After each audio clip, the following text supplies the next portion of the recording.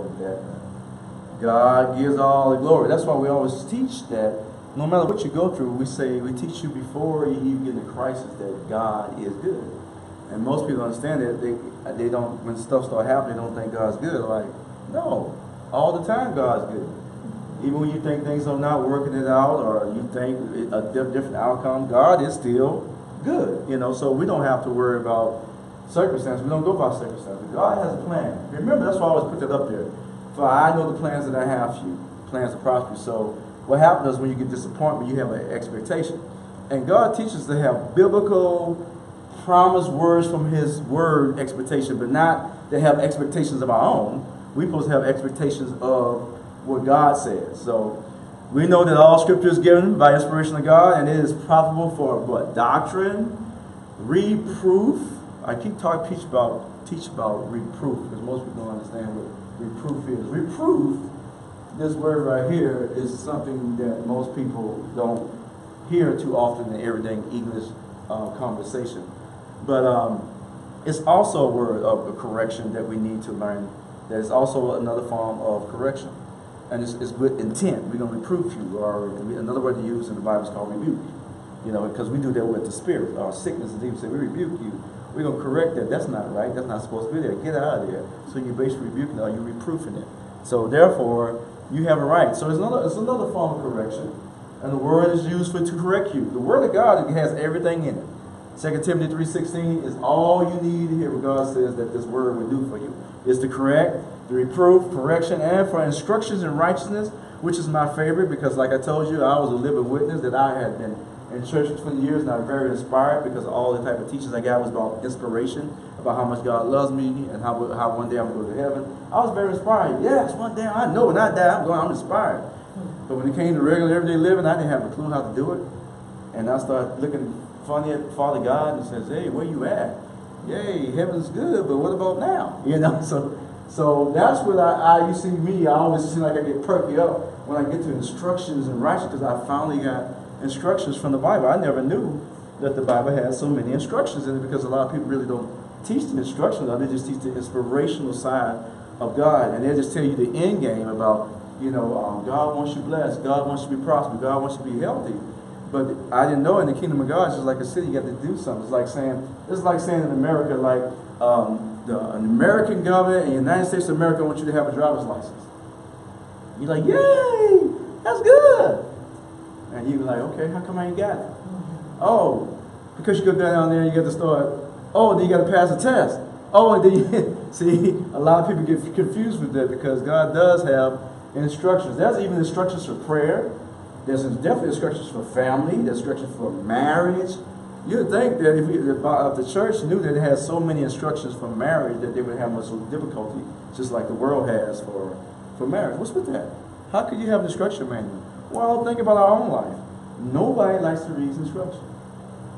Nobody likes to read instructions, especially men. We're prideful. I mean, Christmas, man, I remember I used to go, I could do it. He's pretty good. Got to go here. And then like, man, and then it never works the way, watch this, it never works the way it was originally designed to function. Say that again. It never works what? The way it originally designed, and that's the way our life is. It never works the way we were originally designed to function because we don't use instruction. It's the same stuff. I'm like, wow, it avoids what's some of the stuff, and you get mad at these people, they made this regular stuff, and you go and read the book, and they'll start telling you all the warning signs. Before you do this, make sure you do this. Don't God do that with marriage? Before you get married, what? First thing, make sure they are what? Saved. You got some instructions here, and if you bypass that, and I get with some people sometimes, I'm like, did you read the instructions before you did it? Like, no, I kind of thought, and I kind of saw, and I just thought that it would work out. I say, there's nothing wrong. I say, I'm not kind of condemning you because it's failing and it's messed up. I just don't ever want you to say it was God's fault. Or watch this, the designer's fault. You can't do that because that's what people do. They blame God. So many people blame God. They say don't come to God because their life fell apart.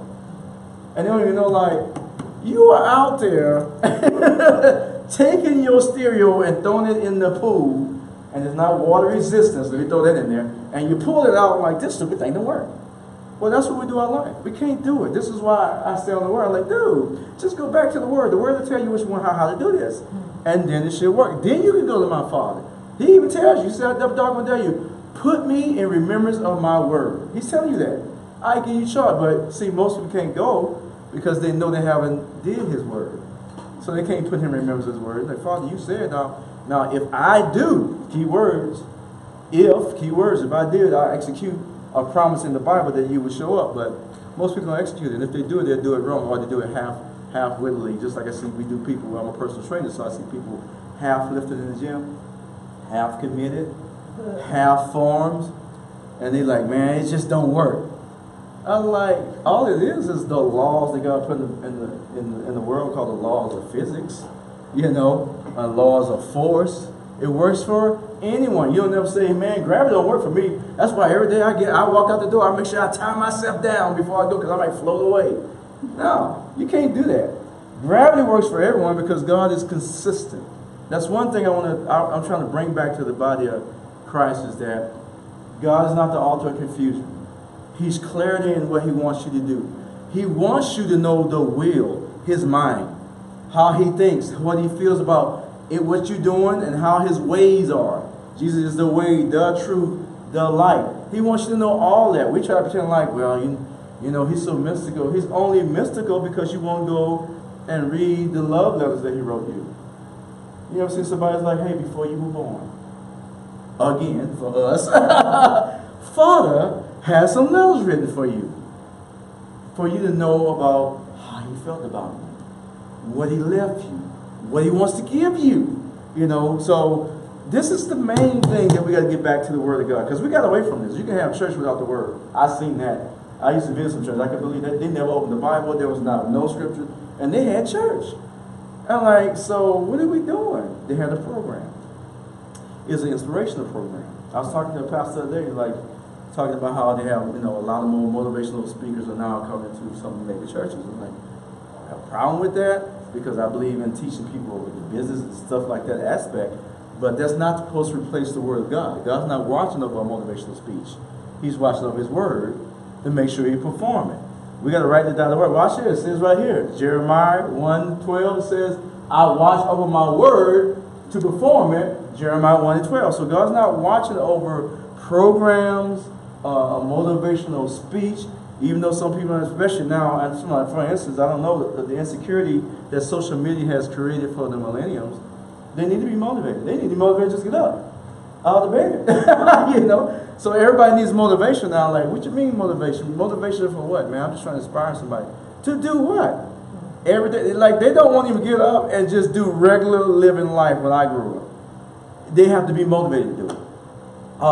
The question of, because you used to have 1 or 2%. Who wouldn't want to think about, you got to grades up and go to high school for you can learn to read and write and comprehension. Well, now it's like a task, like I got to be motivated to do that. I'm like, what? I have to be motivated to do everyday living. Are you kidding me? So that's how bad Satan has made us, did his job in confusing us. Because this is his world system. God says that we know that we are children of God, and that the whole world is under control of the evil one. How could God say something like that? God, you powerful, you can do anything. And here's God trying to tell you, remember I told you he wrote these letters to let you know what kind of game that you're in. It's not a game really like God says, this is the life or the situation that you're in. So a lot of people are like, God can do anything, so when things start happening, I had somebody tell me the other day that they was thinking like that God gave them a headache. And, it's hard for me to hear stuff like that because you're ignorant. You don't know God. You perish from a lack of knowledge. That's what God says. Or I like the lack of knowledge. That's being nice, but it says you perish because of your ignorance. You're perishing because of your ignorance, meaning you don't know. So therefore, God is talking to us about how Satan. He says, now you guys are down in the place where Satan is in control of the world system. What he didn't say is he is in control of you. Satan has a system that you walk in, but that's not nothing different. That's why Jesus showed up with the kingdom of God Because remember, when he showed up in his day, the Roman rule, the Roman government was over the Jewish people anyway. It didn't mean anything to him. He says, yeah, so that's like Satan being overruled over them. Even though Satan's overruled over Romans too. Let me get that correct, because it might be out there. but you're always over some type of person. All the stuff in the Old Testament, when you read about all the kings, Nebuchadnezzar, in the Old Testament, you're going to see God's people under somebody else's control. He never lets them be under control by themselves. Once they decided, remember Mount Sinai, I told you the picture, he says, I want to be over control of you. I'm going to be your God, and you're going to be my people. And they said, no. He says, you don't understand, if you don't do that, you're going to wind up being under control of somebody else. And God wanted to say, I want you to be totally under my control. I want to take care of you. And Jesus did the same thing. In the New Testament, he tells them, unless you eat my flesh and drink my blood, you have no part of me. So they walk around like, dude, for real, you want me to be, that's like, you want me to totally just consume everything about you in and out, meaning you basically want me to be totally dependent on you. And that's the reality as you grow in God, you're going to realize that he's trying to get you to do anyway. He's like, don't worry about it. He'll tell you, watch this. Just seek the kingdom of God and my righteousness, and don't worry about nothing else. Every day your brain struggles with that. Because you're trying to figure out, well, how does that work? I got stuff I got to do, ambitions, goals, I got bills, you know. So he's telling you, just seek the kingdom of God and his righteousness, and everything else should be good to go. I remember the first time I read that, I'm like, this don't make no sense. You know, the 5 senses, the one that says see, smell, touch. Then I'm like, that's not practical. First of all, I didn't know what righteousness was, and I didn't know what the kingdom of God was. So I'm at a dilemma right there. And Jesus said, this is the only thing you're supposed to be down here doing, is seeking the kingdom of God. I'm at a dilemma. They should have took me to, this is shut down church when I first heard that, and says, you need to go in this room and stand here until you figure out what the kingdom of God is and righteousness is, because anything else you're doing, you're wasting your time. Because he says, if you're not, you're going to start seeking with the kingdom of darkness system with Satan's rules in 1 John 5:19 that God talks about. And he says, for he has rescued us from that system, the kingdom of darkness, and transferred us to the kingdom of his dear son, Colossians 1:13. Now see here God says, now you're in that system, but I actually rescued you out of that system, but I'm going to send you back, but you're supposed to use a different system, and you're supposed to use the system called the kingdom of God. That's what Jesus says, repent, for the kingdom of God is at hand. He brought it back. He says, now you guys are good. Use this system. Use this system. And nobody says, no. We like our religion. We like our stained glass windows. We like our burning the candles. We like our talking to the Virgin Mary. We like all that craziness that has nothing to do with God. Jesus even told them, rebuke you, your traditions and your tradition is yours, not God's, and your, he says all yours. It's not mine. So first thing I started doing when I came to God, I started cutting out anything, all that old stuff that I know, like, is this of you, God? He's like, no, throw in the trash. Trash. What about this, Lord? Nope, trash. So I cleaned up my life, and then I got clarity of the word. The same word that I used to know, without the traditions, became so easy and clear. That's why I can accept what you guys are talking about. Do this, do that, do that. I got to do this. As soon as I hear something. It's the same way Jesus used to respond. There was nothing you could bring up to him that he could not respond to. And he has taught his disciples to do the same thing. Matter of fact, he got irate with them when they didn't respond that way. We're going to see a passage tonight where Jesus gets a little irate with them because he's thinking like, okay, guys, I've been training you. Now you do it. And they didn't get it. They didn't get it. And we're going to see why. Expectations of God for his children. God has expectations for his children. Watch this. Expectations of God and his children. Watch this. For his children, watch this. Where in time past you walked according to the course of this world. God says, now you used to walk to that dark system, that's Satan. The one you're in right now, he said, but you don't walk to it. You're in the world, but you're not of the world. So you're not walking in the system. You're just here. All right? According to the prince of the power of the air, the prince means ruler. The ruler is Satan. Satan stopped when he got kicked out of heaven. He stopped in the atmosphere realm where they talk about where the stars and stuff like that heaven realm. And he rules that system. That's where the airways are traveling. That's why people always talk about watch all these movies. The first thing they worry about, how can we take out one of these satellites? Where's the satellites out? No, space, isn't it? Because whoever controls the airways controls the message. You control the message, you control the thoughts. You control the thoughts, you control the people. I can make you think anything. And I told you when I watched a lot of movies, I remember the time I was rooting for in the Fast and Furious. I was rooting like, "Whoa, get away, get away, get away!" And they just got you robbing the bank. I was like, "What are you doing?" You know, I was like, "Oh my God, these guys are criminals, and you want them to get away," because my thoughts had got caught up. I said, "Wow, think about this. Thou should not steal. Come on, get back. Put your hand to salvation. Thou should not steal. Bang, bang. Thou should not kill."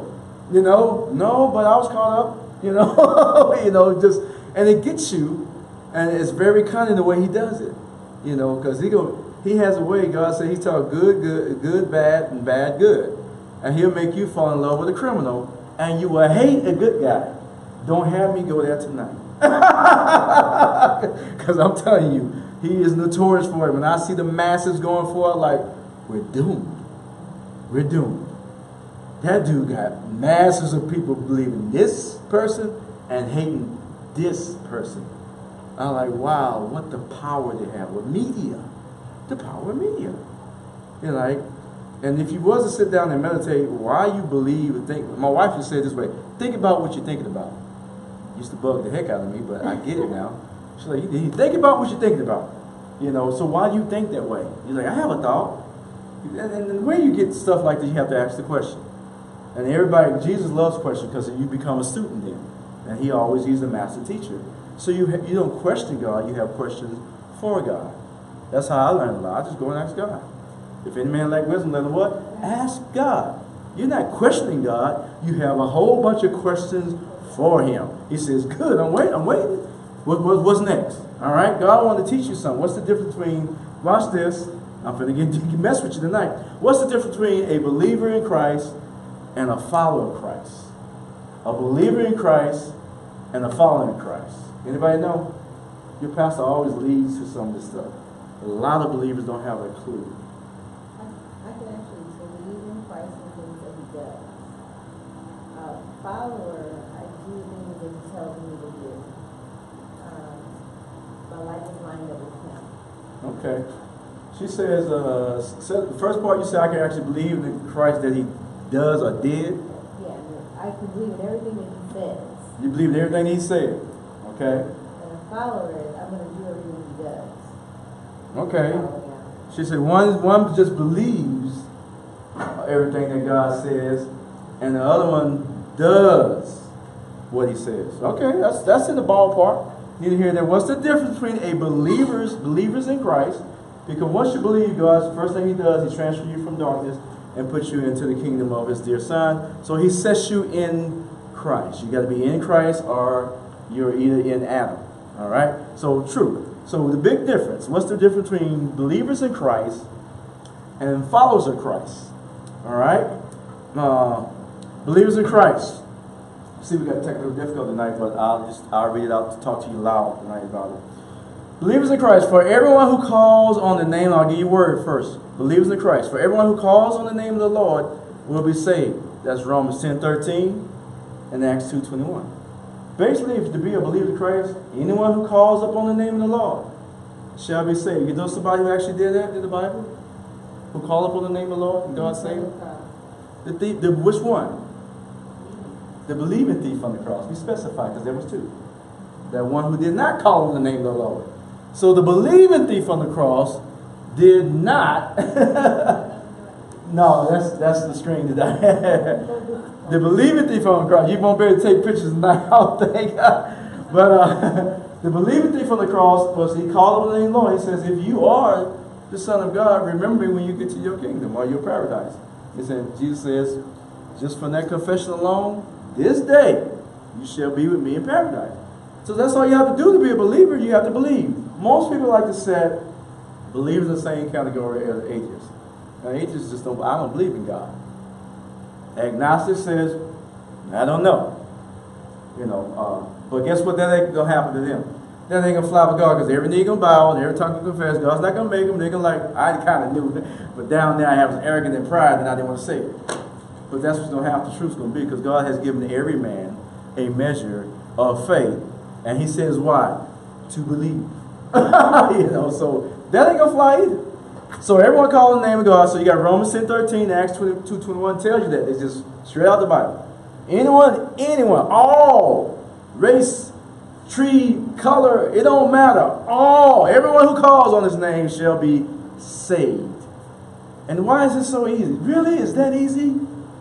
Because Jesus, for that area of your life, did all the work. All the work for that. That's why. It's not just because, that's why most people are religious, because they feel like I have to do something. Because like there's no way you just sit there and just believe that Jesus is the Son of God and that he came down and died for my sins and made me clean before the Lord, which is our God. It's hard for people to believe that.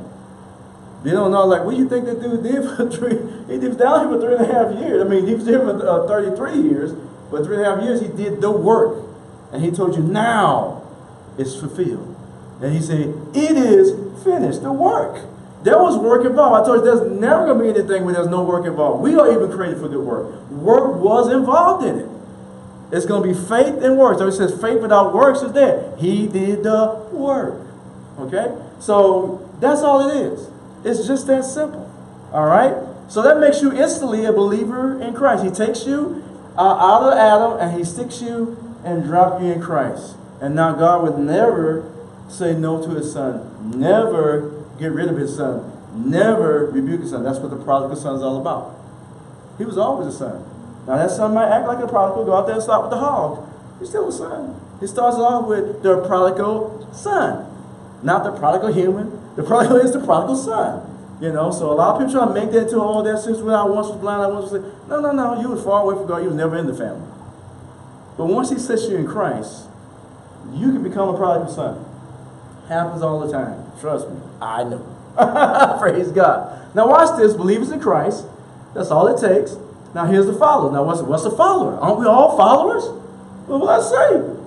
It says, then he said to the crowd, big crowd, if any of you want to be my follower, specific, you must turn from your selfish ways, take up your cross daily, and then follow me.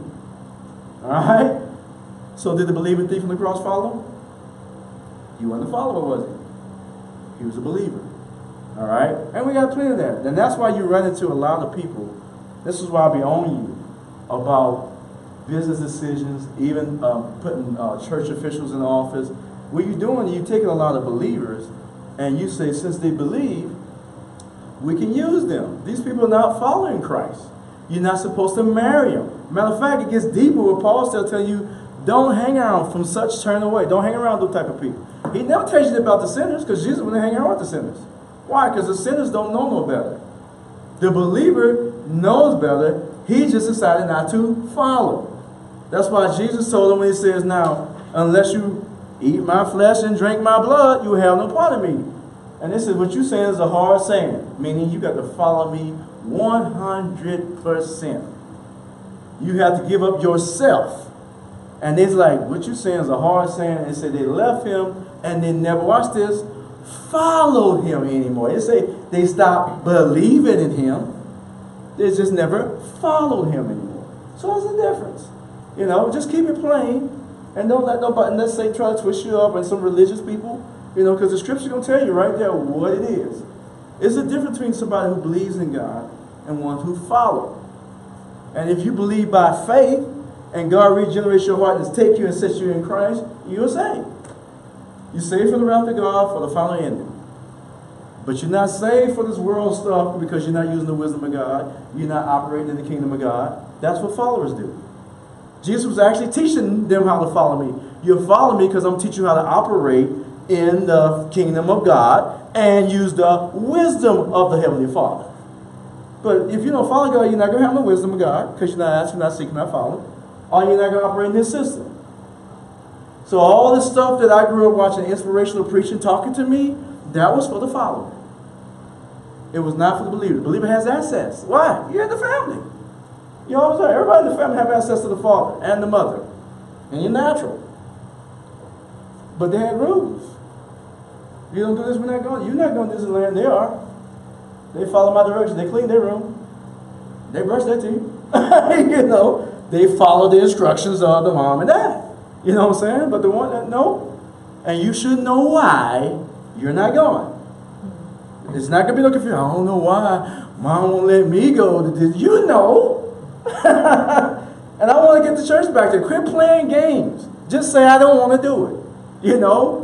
But I want to make it clear. God says, write the vision, make it plain for everybody to understand. God is not the author of confusion.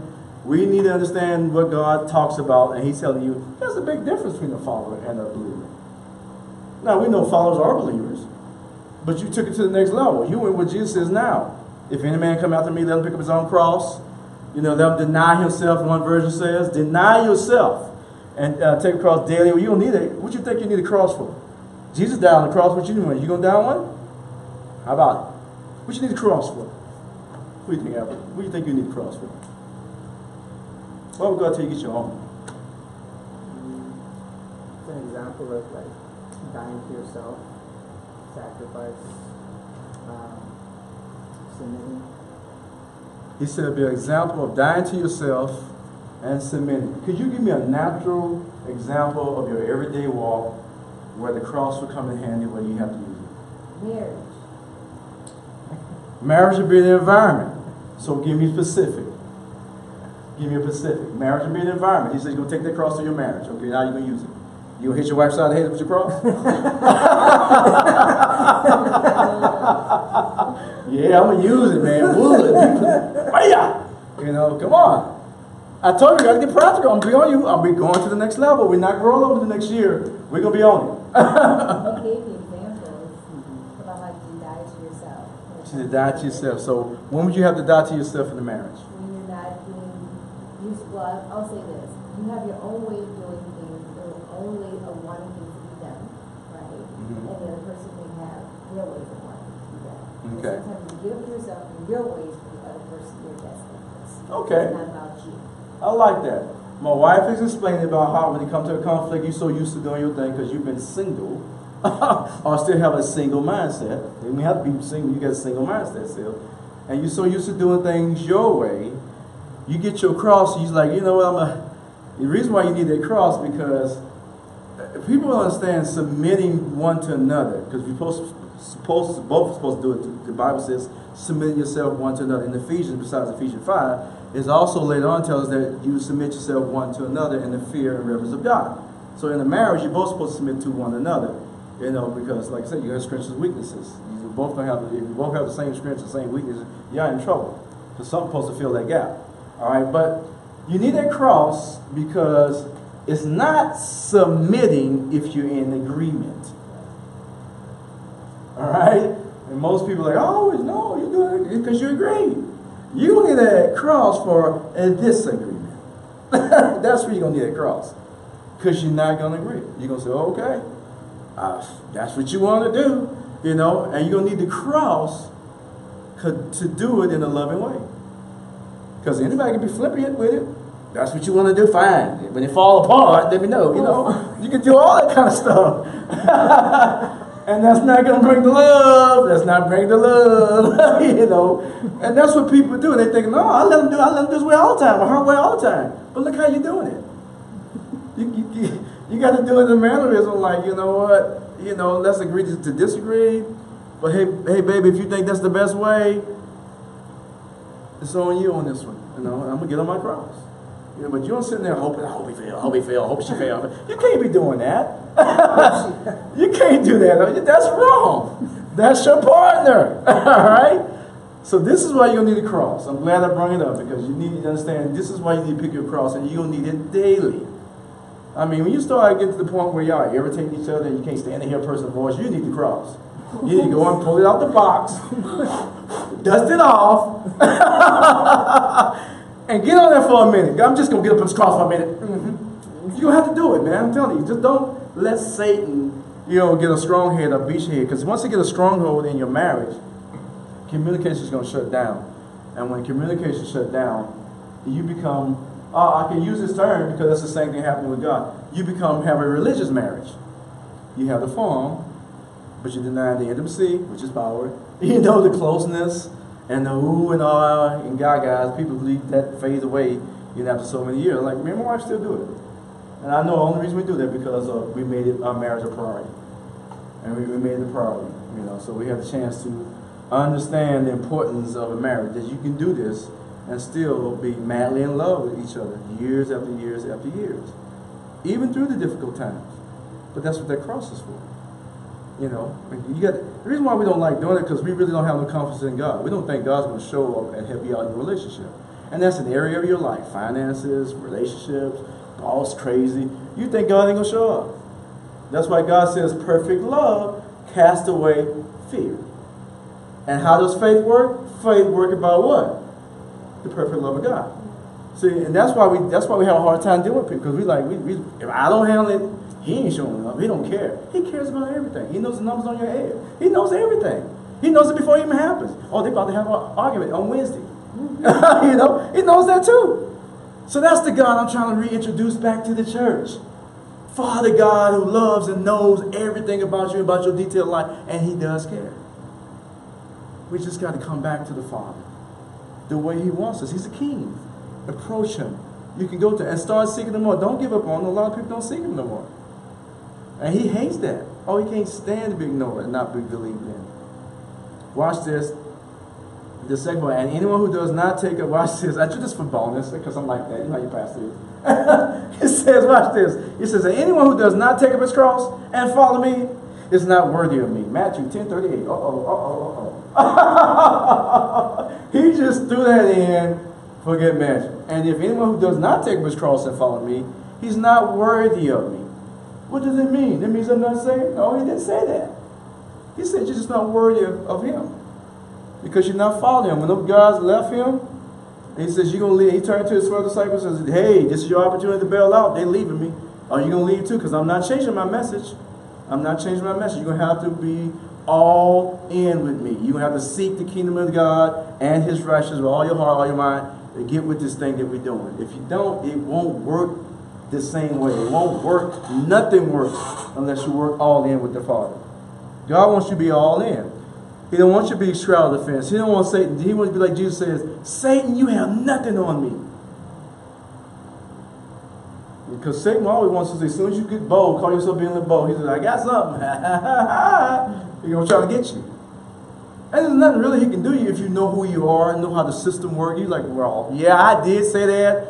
I did that. That's over. That's been washed by the blood. I asked the Lord for forgiveness. I'm good. See, if you put him in remembrance of the word, when he bring you up with some past stuff that you did, you put him in remembrance of God's word that Jesus has already did. Okay? And keep yourself, for you can be bold. That's why you have confidence. Cast not away your confidence, for it has a great reward. You are confident not in just yourself. You're confident in who God said you are. My Father said I'm still good. So you can talk about me all you want. God said I'm good.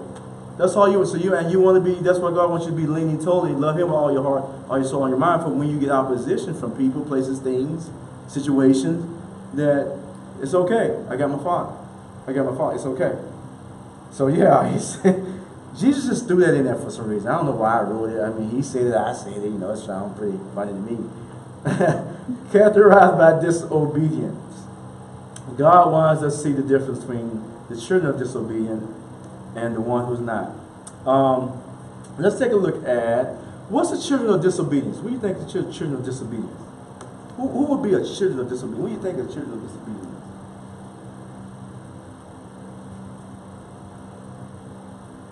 You know the scripture. Okay, Ephesians 2:2 says, the spirit that now worketh in the children of disobedience. Ephesians 2. He's talking to the Ephesians. He's talking to Ephesians. Well, I help you out. He's talking to the Ephesian church. So if he's talking to the church, that means they're what? They are believers. They're in Christ. So they're, but anybody has some kids that were disobedient? So so therefore I used to think the children of disobedience, once working the children of disobedience, I'm thinking, like, he's talking about the people who never accepted Jesus. No. We got some people who still walk in disobedience. Why? Because they're not followers. They're not followers. You know, you ever ask somebody, sometimes you're like, yeah, man, I kind of have a faith, but I just don't follow it. You know, well, we don't have a religion, so when you say follow, you're following Christ, you're following a person. We don't have a religion, so that means that's what we live in. We don't have no type of religion, because all religions are stuck at the door in the kingdom of darkness system. So we don't do no religion. But most people say, I have a faith, I just don't follow it closely or whatever. You know, so most people don't understand that, yeah, you might believe in Christ, but you're not, since you're not a follower, you are the children of disobedience. And you need to learn to be obedient. But that's why I tell people, all I want people to know is that are you saved? Are you born? Are you in Christ? Why? Because once you tell me that, you're part of the family. So therefore, I know I got the same daddy that you have, or the same father that you have. And whom the Lord loves, he chases. That's why I love you say, you used to say, oh. So God must use me to remind you about what he desires and what his will is. And once I tell you, man, I don't care, man. Yeah, I know the Bible said that, but I'm going to do what I want. Okay. Bless you. And I'm going to move out the way. I'm good. Because God's going to use people to remind me. You might get a little wayward. I remember when I was in the world, and my mom and dad had certain standards on me. I'll try to go out in the world, and they have people who was doing stuff worse than me. Man, what you doing here? Remind me that this is not you. Mm-hmm. You know? And that was God using them to tell me, you know better. You know? So God has a way. So when you tell me, you say, oh, go for it then. God just storing. He said, you're storing up wrath for yourself. Y'all understand what that kind of talk is? Well, I had parents, they used to do it. They store that wrath up. And you thinking like you get whooped from that one incident you just did this guy on the last night. No, that was stored. And then they're going to bring it up. And you remember the time, you this and that, I told you, and you just been acting all week, they're whooping you. That's why I got the brakes in there like that. The brakes was the hitting. You know, that made you right because you're storing up for yourself wrath. That's what God says. You're storing up for yourself wrath. And most people, we're not, we believe in that, we have to God. No, you don't have to, damnation wrath. You have chastisement wrath of a father who wants you to do better. Okay? No, you don't get no condemnation. There's no condemnation of those who are from Adam to in Christ. We get that out the picture, we're done. For you won't be deceived just riding that out. So don't think the father's going to sit around and let his kids just act up. Whom the Lord loves, he will chase you. He will chase you with the word and stuff like that. No, he won't put sickness and diseases on you. He's constantly trying to warn you to stop doing stuff that causes sickness and diseases to come upon you. But he won't do that. He won't give you AIDS. He won't give you cancer. No, God, don't do that. Don't you talk about Father. Never. Ever, never, ever. That's just like Jesus rebuking the hurricane, thinking that God causes a storm to tear your house down because you ain't acting right. No. They got all kinds of sickness. I'm like, you crazy? That don't make any sense. I wouldn't serve nobody like that either. But that's not our Father. And I'm here to bring Father God back to the table because we have forgot who he was. And Jesus warned you, says, now in that day, don't ask me nothing. Ask my Father who is in heaven. And we don't understand how God's system was set up. Jesus is like, yeah, you're going to ask in my name, but you're going to be asking him. Don't be asking me. I told you to ask him. I want you to use the same person I use. I used to look towards the heavens and say, Father. And then he asked, but he says, now you come in my name, but you're going to ask my Father. Don't be asking me. And that day, what day? The day after I have resurrected and said it is finished, and I, extended up to heaven and gave gifts to men and sent the Holy Spirit back and said, now in that day, don't be asking me all that stuff no more. I'm finished. God has rewarded me, placed everything underneath my feet, but you can ask the Father in my name and he will do it for you. He tells you. And the Father will do it for you because you asked the right way. Got to get back to that protocol. This is kingdom protocol and the kingdom system. And God will not void his word because we are ignorant of it. It's time to open up the book and learn the system. Amen. It's time to give. We're not going to spend too much time on it because you guys give out throughout the week, but we're going to water your seed tonight. We're going to take time to do that. It is time to give. And we know that don't store up your treasures here on earth where moths eat them and rust destroys them, and where thieves break in and steal store treasures in heaven where moths and rust cannot destroy it, and thieves do not break in and steal. God says, do not lay all your stuff down here. I get a lot of people about that. All their wealth and stuff is wrapped up in the dark kingdom of darkness system. And God says, don't do that. Take that stuff and get it up here in the invisible realm. How do we get that? By sowing. Tithes and offering, you sow. You sow and you get the stuff to go in the invisible realm. And then you have access when you need it. Wherever your treasure is, there the desires of your heart will be also. That's why you want to store some stuff up in heaven for you be heavenly minded, as they say, and not just earthly minded always. So you want to make sure that you do that. Paris has some envelopes if anybody want to give tonight. Those online, all you have to do is hit FIOministry.org. I'm going to skip all this because y'all know this. Tonight I am skipping that. But FIOministry.org and hit I support if you want to give online to support the ministry. Praise God. So let's stand to our feet in water. Our seed, because God tells us that when you put a spiritual seed and a natural seed in the ground, you still have to water it. We watered the word with the word of God. Because the word of God comes in what? How many forms? 3. And what forms are they? Water. Seed, water, and light. Look at that. The perfect 3 things you need to grow any plant. Any plant. You try that too. But any plant. Seed, water, and light. That's the forms that the word comes in. So now we're going to release the word in watering form to where you water your seed. Let's go. As you receive today's offering, we are believing the Lord for checks in the mail, Gifts and surprises. finding money, debts paid off, expensive decrease, and come on, jobs and better die, Raises and bonuses. benefits, sales and commissions, favorable settlements, estates and inheritance, interest and income, rebate. Come on. Thank you, Lord, for meeting all my financial needs. That I have more than enough and promote the gospel of Jesus Christ. Hallelujah! Praise God. Give God a hand clap for the offering. May He receive our offering, our tithes and offerings. We believe in Him. We trust Him. We trust His system. And therefore, we always have a need. All our needs met. Okay, as you can see, we have technical difficulty tonight. I think it's my cable. I didn't buy another connector. But we're going to press on. It's all good. You just want to be able to probably take picture notes as well. You probably have to type a little bit. And if you need to slow down, it's something you really want to get, let me know. You know I put all scriptures up there too, so you can just write the scripture down and go home and get it later on. Because, you know, your pastor does not teach without the word. I don't believe in that. You know, because God's not watching over me.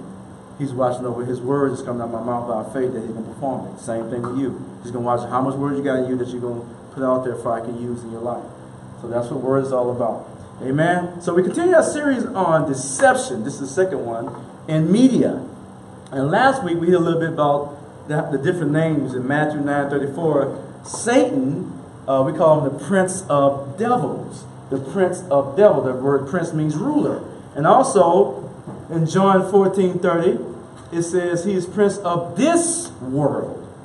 This world. And what does world mean? System. System. The organized systems that's on this earth. He's over the systems of this earth. So all these people getting outraged about political stuff, all you're doing is getting outraged over Satan's system. That's why I don't get involved in that. I'm like, guys, really?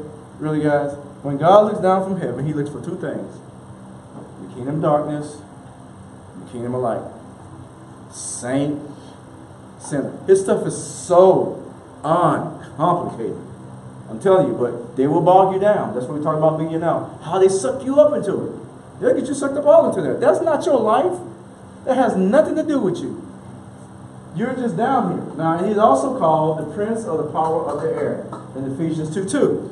The prince of the power of the air, or we can say airwaves, because that's where he likes to dominate. He controls the airwaves. That's why music is so powerful. In America and all across the world, everywhere you go, music is around. There's not a country don't have a whole bunch of music going on. And we know that Satan used to be over the music when he was in heaven. According to him, he had instruments in him, so he knows music. He knows the power of music. God created music for power. You know, that's why you read in the Old Testament when Saul had a demon in him that he would call David, and David played some music on his harp, and they would calm the demonic spirits and Saul down. That's the power of music. if music can calm a demon down, it also can deliver one. All right? That's why we were telling you guys, don't touch not everything that you see just because you can. All things are lawful, but all things are not expedient to you, meaning that you should not be partaking in everything.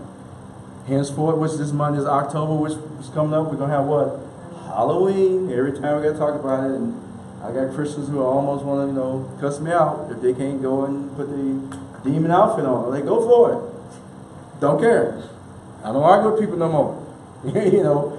Corinthians said, let those who are ignorant stay in ignorance. Cool. Got it. And I'm not trying to be mean and crass, but when I'm trying to teach you something, I'm like, look, you can do it. I mean, there's a lot of things I knew better to do. Even when my mom and dad used to teach me in the natural about you don't go certain places. You don't go nowhere. Them bullets have no names to it. You're not supposed to be certain places. You can go in the devil's den all the time thinking, like, if you put yourself there, just not the lion's den. He didn't put himself there. Somebody else put him there. Now, you put me in the club all tied up and bound, God, the angel's going to protect me. But if I'm going like, yeah, it's my favorite song, yeah. Nah, the angel's like, hey, yeah, you go right ahead. You just can't go and do everything that the world does. You're in the world, but you're not of the world. You can't do everything they do. When you learn better, you should do better. Out of your ignorance, God's going to try to protect you as much as you can. But once you know something, it's from faith to faith. That's what it is. That's why we're at one faith level, and most people get stuck. All I didn't get that serious. I didn't read that much word. I remember I went a couple of times to church, and I gave one time, and God showed up. That's one faith. The next one's over here. You're going to have to get more in your word close to God, and you're going to have to be more continuous. And it's just like lifting weights, whole 9 yards. You're not going to grow unless you challenge yourself. And that's how God makes you grow. That's where people get stuck, though. They're like, man, I ain't take that last time I had to do all that. Sit in the gym. Last time I had to do all that. If you're going to go to the next level, you're going to have to do something different. You're going to have to increase and multiply. Say increase. And say multiply. That's the first thing God cut loose in Genesis. And he blessed him and said, be fruitful, increase, and multiply in thoughts, in deeds, in everything you put your hands to. That's the kind of kingdom of God do. Anything that's not is dead. That's why Jesus got mad and says, if you don't reproduce, I'll cut it off, and I'll take it and I'll throw it in the fire. Why? It's useless. That's why he said earlier that if you don't follow me, you're not really worthy of me. Because you're not going to increase, you're not going to multiply anything, you're not going to fulfill your purpose. Praise God. The media and power of the air that controls our thoughts. Check this out. The key to media, we got a 2 there. The key to media is to use of waves. The air is the source. This is the same one I had last week. I didn't correct yet. Bad you. The air is the source waves. There are 5 key types of waves. We talked about this last week, so I'm going to go through them real quick. Air waves, don't forget that. Radio waves. Television waves. They're always telling you a different type of vision. Brain waves. Very powerful because music goes and regulate your brain waves. Man, we did musicology. I remember it was in our home church. And we studied musicology on such a level, it was just ridiculous. Like, oh my goodness. This is why they push music so much this way. It was just, they had music, they had different types of music, different type of frequencies that go in. Even they use music, like sometimes it caused some people to have seizures, just like the doctor used waves now to try to help correct seizure. It's just a minute. I'm like, wow, just wow. And we perish because we don't know this stuff. Gamma rays. Waves contain the power to carry messages and are the power of mediation. Watch this. Whoever controls the air controls the waves. Now this is why we get to say he's the prince of the power of the airwaves. I said he want to control those waves. That's why. So how does he do that? Okay, say we get together. We're gonna make a Christian television show. A little movie based on a true story. We like to go nationwide on the networks. You know how much money it costs us to do that?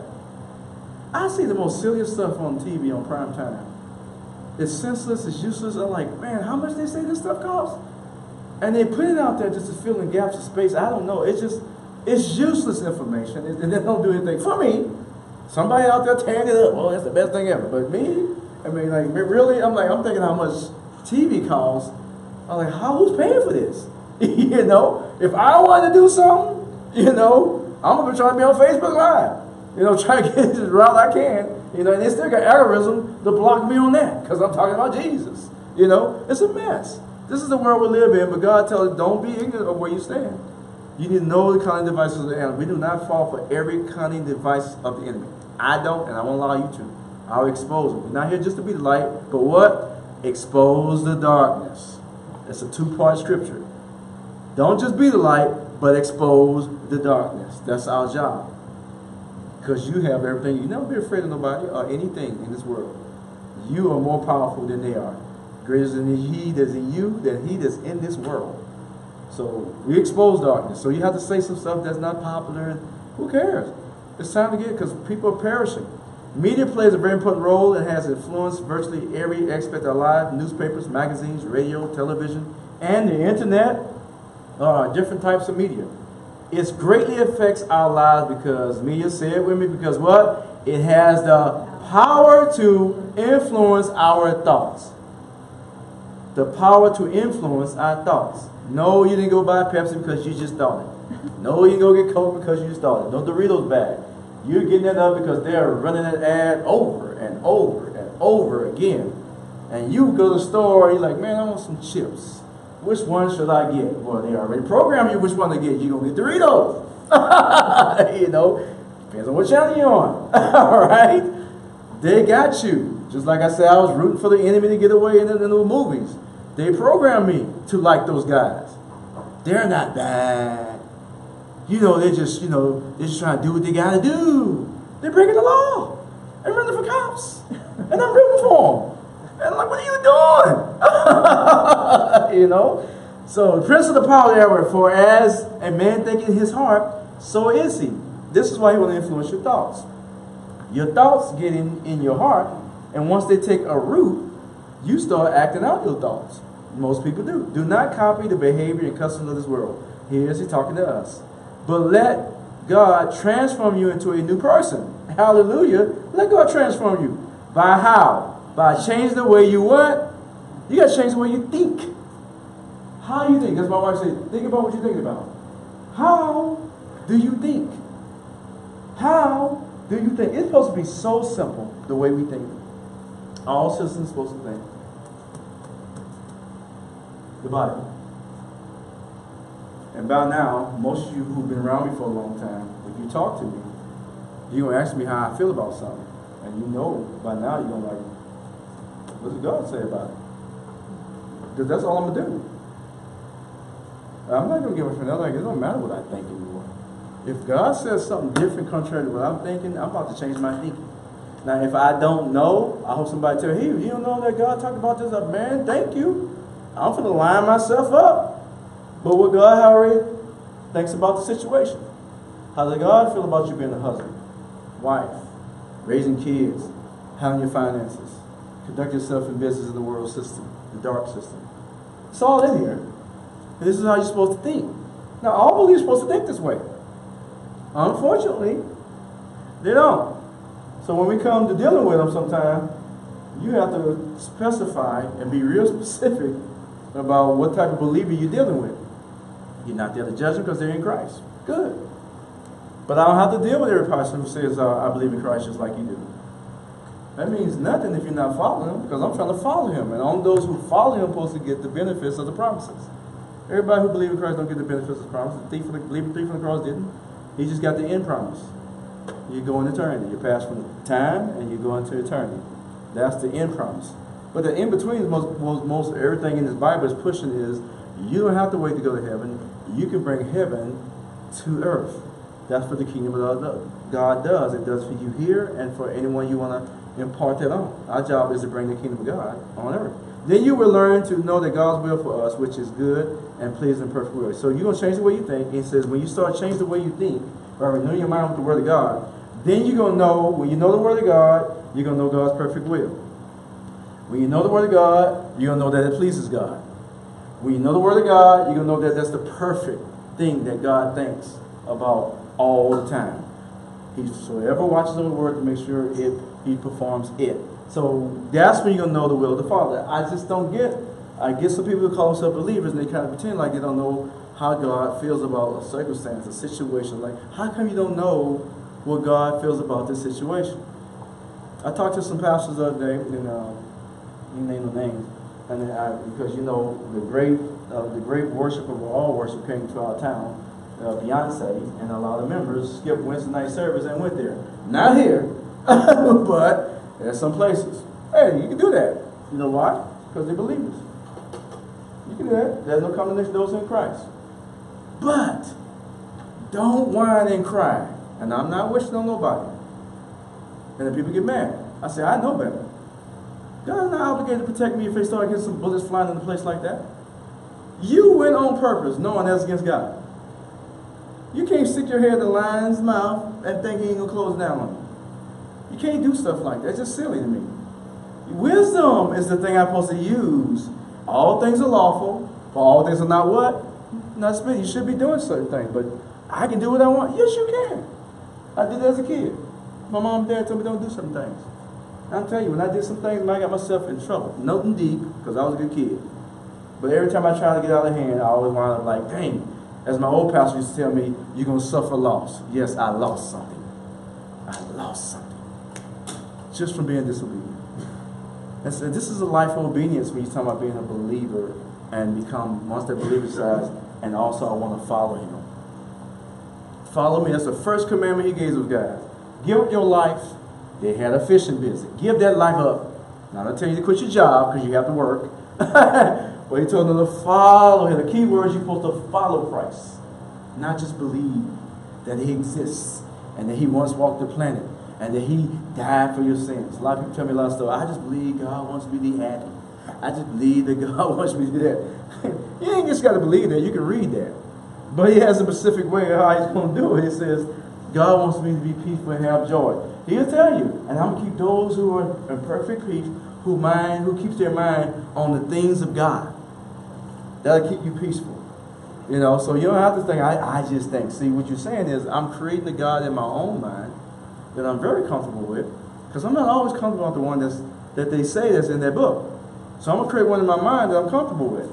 You know, and then if anybody come and bring me the ones in that Bible, I'm gonna push it away. And what you're gonna do is what God's trying to do when somebody actually bring you the biblical God, that's God's mercy. Surely get this mercy from God. He's trying to give you mercy. He's trying to wake you up and give you opportunity. That's why he says he's long suffering. He's trying to give you opportunity to wake up. You know, and so don't be getting mad at people when they tell you the truth, because only truth, which is the word of God, spoken in love, will make you free. But some people get upset. No, I can do what I want. You can. You could have always been that. But that's called submitting to the gospel of Christ, submitting to Christ himself. Do not copy the behavior and customs of this world. Don't copy them. That's why I said you shouldn't be looking like them all the time in every facet of your life. Every facet. Then you should know. Watch this. Media comes from the word medium. Getting deep on you.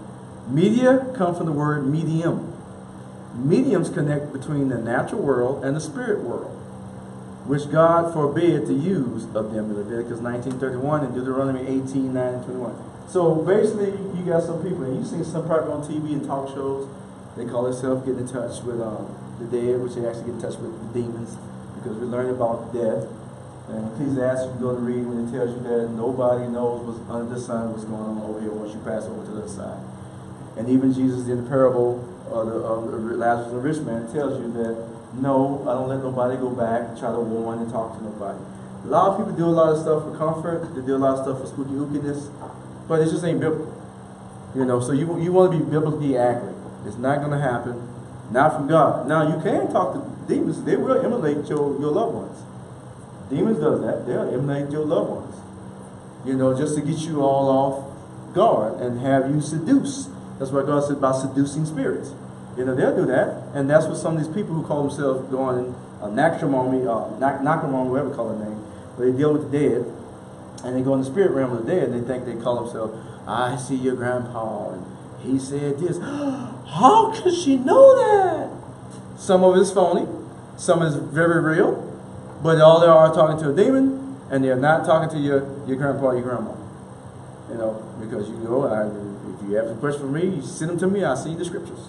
You know, but it's silliness. Enough is enough. I'm ready to go to such a level right now, I'm not playing around with the devil no more. It's enough. You need to know the truth to make you free. Watch this. If you are born again, I didn't finish the second part about mediums, which God forbid use, right? If you are born again believer, a born again, that means to me, meaning born again in the spirit of Christ, you are in Christ, you are from another place, you are from a spirit realm. God said, I set you in heavenly places. That's an invisible realm where God said, I said, I already set you there. My spirit is from there, and God says, I already set you there legally. Legally, you are positioned with God. Legally, when you speak, you're speaking from the throne room of God. Legally, you have every right and privilege as you being there already. Legally, you just learn this stuff and meditate on it and know who you are. I want you to be bold in this because the media is going to come right behind me and give you a movie, a song, and make you feel about that tall and think your life is worthless and you ain't nothing but stardust and dirt and stupid stuff. I'm trying to tell you right now here from the word who God says about you. And this is what we're going to go with. This is how you live your life. You live by what God says. Nobody else. How convincing, how intellectual they sound, how dressed up they are, how famous they are. We don't care. If they don't say the word of God, we don't listen to them. We don't listen to them. Because Satan dressed them up real good. He comes as an angel of light. And he's going to get you. He's good at this job. That's why you got to be better at yours. You are rooted and grounded in the word so much when you hear something, nah, that just don't sit right. That don't sound right. God says, test every spirit to make sure it's of the faith. You know, so you don't sit around just listening to anybody or anyone. Your media might be interfering with your community. Watch this. You from a spirit realm. Your media, meaning the stuff you watch and listen to and read, it might interfere with your communication between home country, which is the kingdom of heaven. Yes. That's why we always talk about the fast. What does a fast do? We know that the fast cuts the flesh off. We know that we're a spirit, we possess a soul, and we live in a body, an earth dirt suit. But the fast, it cuts the earth suit off. Why? Because we have listened to so much garbage from the media that our flesh is so strong. I mean, he's yoked with that stuff. So when your spirit and your soul have a conversation, he comes and punk y'all guys. What y'all talking about? Oh, no, we ain't doing that. We're going to do it this way. It's going to punk you. So what you got to do is make him see he's big and strong. Because you stop feeding me for a couple of days, I ain't going to... And hey, man, it's like, you know, you get so tired, exhausted. You ever been there like that? You been so tired, like, and somebody, hey, man, what you... Man, whatever y'all want to do. That's what the fast is all about. You cut that bad boy off, and you're going to have a spirit to soul talk. And it's going to be the most glorious thing you ever seen. That's why Jesus did a 40 days soul fast. It's called 40 days soul fast. He probably did it. he fasted for 40 days. And his soul benefit from it. And it was just the spirit and the soul coming. Like he ain't food the flesh. And everything that Satan tried to give him was based on the flesh. And you can't ignite the flesh, it's already dead. He killed it. He said, Satan, you got nothing on me. Why? I'm already dead. That flesh is dead. Don't even try to get a rise out of it. It ain't going to run. Why? It's gone. You got the spirit and the soul. And you tell the flesh, come on, ladies, let's go over here. Come on, faith, let's go over here. You know, it's done. But that's what the fast is all about. And I'm learning so much stuff about the benefits of the fast. You know, here's the thing. I'm telling you, oh, you know Satan good. In the kingdom of darkness, you know, we don't really call on God for much. We should. And we're going to learn how to. From the headache to the allergies, we should go to God. All right? We don't just medicate yourself. Unless they got some miracles plant, not chemical plant, that God gave somebody wisdom and say, hey, I got this plant. You take this plant, your allergy be gone. We go for that.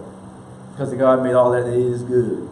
That's God, all right? So the earth is the Lord, the fullness thereof. But chemicals. So I got doctors, man. I was watching the show the other day. It's funny. This guy, he got people losing weight who's obese. He's vulgar, but he's accurate. I couldn't listen to everything. He's just, you know, he's one of them guys from another country, and that's the way he talked. But he was talking about the snake diet. It sounded like Satan, don't it? But then the snake diet was based on like the bears do. They eat all this food and they hibernate for years and come out and all this kind of stuff. And you know, they build it up. But that ain't what the problem is. He's basically saying, our obese people in America, you are the bear. You need to go hibernate. In other words, because right now we're getting to this new diet they get out there, and now everybody's doing fasted cardio and all this kind of stuff, which is great. I say any type of fast is good. But the problem The guy was all over. He's talking about, look, they just need to fast. Stop eating. Period. And you know, people's freaking out, oh man, if you do that, they'll starve to death. It's like no fat person will ever starve to death. They trying to compare them to the people who in Africa who ain't got nothing on them anyway. You know? So that's what they try to use. So the guy was all over, and he had a panel of doctors sitting up there, and they was just, shut him up. They thought, and he's showing all the proofs and all the stuff. You know what he gave them guys? And I ain't promoting them. I'm just saying it's because it's about the fast to me, not just about his program. But he says I give them salt water to build up the electrolytes, and that's all they drink. And the rest, they got all that fuel on them. We're gonna use that fuel. That was his attitude. And he just blunt, blunt, blunt, blunt. You don't need that. He said, I'll fast you for so many hours, and then we'll let you eat a little bit, then we'll fast you again, we're going to burn all the fuel. And he has so many people. One person said she had a tumor healed on her head from fasting. I'm telling you guys, and then God says, man should what? Always fast. Now, why I'm telling you this? Well, in the Kingdom of Darkness system, that panel of doctors, they scream bloody murder. Absolutely not. And I'm doing that on purpose to show you this is how much resistance you're going to get when you decide to do something that's biblical. Jesus fasted for how long? How long? 40 days. What you think that panel would have told you? First of all, you can't be God. Don't you have no people following you, because nobody around here should be doing no 40-day fast. And you know he wasn't obese. So I only use that example not to promote somebody, and there's some guy, you can use it if you want to go look at it, YouTube, whatever. My whole point is to show you the type of world. This is how different our minds got to be now. Because I'm tired. I'm tired of playing games with this world. We're supposed to be operating in a whole different place, and we can't. They'll dictate to us not to do that. Not good. And they're gonna tell you all the scientific reasons why they think science. You know, the study of. You know, yeah, they're going to tell you not to do God's word. From science, they're going to tell you, we're going to use science. We're going to use my experience not to do God's word. We're going to use I have heard. So-and-so did it, and they didn't have to do it. You experience the wrong thing all the time. People say, I'm going to use my experience. That's the worst. What if I experience the wrong thing? You know, you don't use your experience. You know, you experience divorce, you're going to go tell us marriage don't work? That's what you're going to do. That's your experience. You experience the wrong stuff. So I can't use my experience. Use the word of God only. Watch this. You are born again. Watch this. Your media might be interfering with your communication. So yeah, when you listen to that stuff, that's what I say. I'll tell you, turn it off. If you can't do it like I do, I'm looking at it like, you kidding me? They put that out there? Oh my God. They're saying this and they're saying that. You know, if you can't do that, because I got an active mind. If you set a God before my eyes, well, that's what my God does. My brain's like, that's crazy. What are they saying? Oh, they're trying to make people think this. You see the stories, man? They have a whole 2-hour movie, and God's not involved in none of it. He won't be mentioned. It would be as he don't even exist. Because man is trying to be God all by himself in all those movies that I watch. Then they start thinking, oh, you scared of dying? Don't worry, we're working on that too. We're going to take your consciousness and put it in a machine, a robot, or whatever we can make up. You know, that's because they really still don't believe in God. God already gave us the blessed thing. We're going to get a glorified body. We're going to live forever. But yet, you get somebody who's a believer, definitely not a follower. They'll fall for that stuff. And I'm like, what are you saying? Don't you know the word of God's against that? Yeah, I know the Bible says that, but you're not a follower. That's what's up. I can't be hanging around you just because you're still a believer. I'm following this. I'm following all of it, you know. So that's going to cause you to bump heads. Because they say, I'm a Christ too. It's like us in the last day, they're going to say, I'm a Christ too. You know, and that's what happens. You're going to see a lot of people say, yeah, and you are God gave you instructions for them guys. He says, those who continue to operate in their flesh, he's talking about brothers and sisters. These are people who are already saved. Who continue to operate in their flesh. From such, turn them away. It's very hard to do. Because some of them might be family members. Now, what I'm not saying, I did not say don't have anything to do with them. I didn't say that. What we mean by turning away is you cannot spend majority of your time with that. It's like watching a 2-hour movie when you hang around. That media is going to affect your judgment. And you already know they decide this is far I'm going to go with God. This is all I'm going to do. I don't think it take all that. Once you figure out where they're at, it's okay. I don't have no problem having nobody like that. It's just that I cannot spend majority of the time. It's like sitting there watching a movie. And you're going to be like me, have me watching the Fast and Furious already trying to get criminals to run away. I'm like, no. Yes, ma'am. Just based off that, like something that I was raised with was that you become who you hang out with. So it's natural for us to pick up each other's habits, each other's language, and each other's things like that. So good word. What Sean gonna say? I know she's gonna say. Resemble the people you resemble. You resemble the people who you assemble. And you can put it this way on a constant basis. If I only see you every once in a while, you ain't gonna have a big effect on me. But if I gotta go to work every day, next thing you know, I remember I joined the military and I was, a church boy, and the first thing they introduced to is curse words.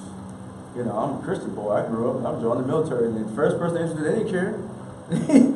They get you right off the bus, they curse you out. I'm like, oh, wait, really? You gotta say that? Yeah, shit, It wasn't a good year and a half before I started using my first curse word. And the first time I realized it, I'm calling back home long distance to my mom, and I'm talking, and one slips out. I'm like, oh my God, you resemble who you assemble. I had no guard. I didn't set up nothing. Didn't faze me. I was just around it all the time. So that's how it happens, man. You just can't get caught up. Media is affecting us. Watch this. Good one, by the way, Paris. Satan is good at what he does. He knows how to make bad things attractive and addictive. Not only is it attractive, he makes it addictive. Because now you got me to the point where that's my favorite show. And all they do is blaspheme God and cuss. Don't get me wrong, I'm not innocent from this, guys. I love movies. Some of them I don't touch with a 10-foot pole. It's just ridiculous. Some of them, man, that stuff is there. And I'm thinking about the people like, I got some stuff where I can, and I'm thinking about the people who don't have that much word in them. How much they doing. I got to find out. Somebody probably emailed me or text me. I'm still trying to find out in the spirit realm what happens when you use the F-bomb. Because that is the curse word of all curse words when it comes to media. F-bomb. F-bomb is the one. They got many curse words, but the F-bomb sets off something in the spirit realm that does great damage because they like using it. They even, watch this, out of all the curse words, that's the only one they use to rate the movie. How many F-bombs in it? Not the other stuff, the F-bomb. So words have what? Death and power, the power of the tongue. The F-bomb does something. People like using it for free. It's a powerful something. But that's what they rate our system by. How many F-bombs? So when you want to go to a movie, and they started off that way, you got 3 shot off in the first 10 rounds. Like, oh, you guys to go. I know how this is going to turn out. It's a mess. It's messing up your spirit. And you don't even know it. It's creating a disconnect. And when you need to hear from God, like, what's wrong with me? You didn't block that. So for such turn away, God tells you to guard your eyes, guard your ears, and a lot of stuff, guys.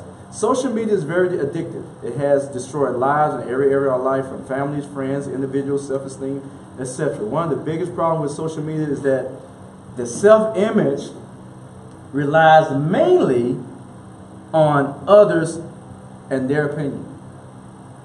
Your image is coming from them. I mean, I've seen people choose, this is where they say it's yes to the dress, but somebody else shows it. For social media. You can't do nothing on your own. Everybody's making decisions for you.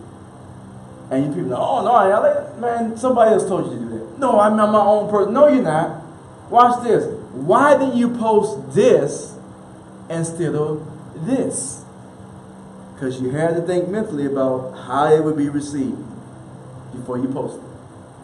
So they're controlling you. That's why you ain't saying nothing about Jesus. Because they're controlling you. Alright? That's why you don't need boldness. But don't have boldness, you have confidence, not in yourself, but who you got a revelation who God just said you were. You got to believe that.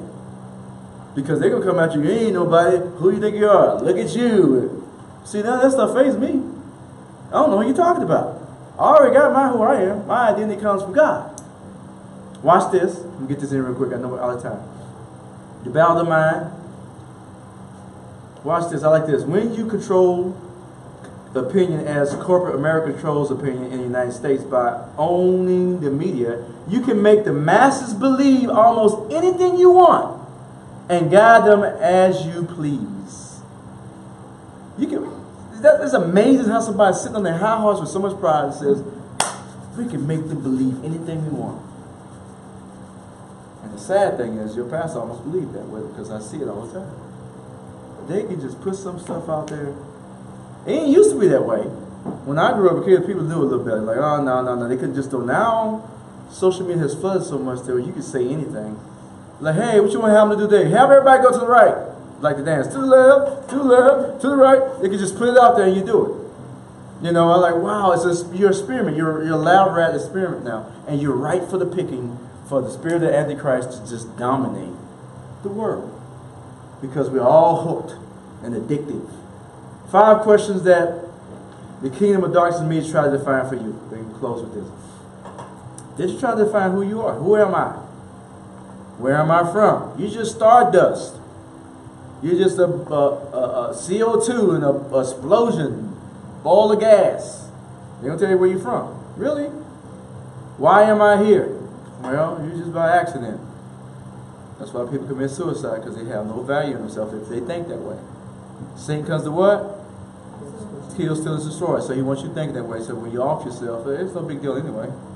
Watch this. What can I do? You can only do what I tell you to do, according to the media. Where am I going?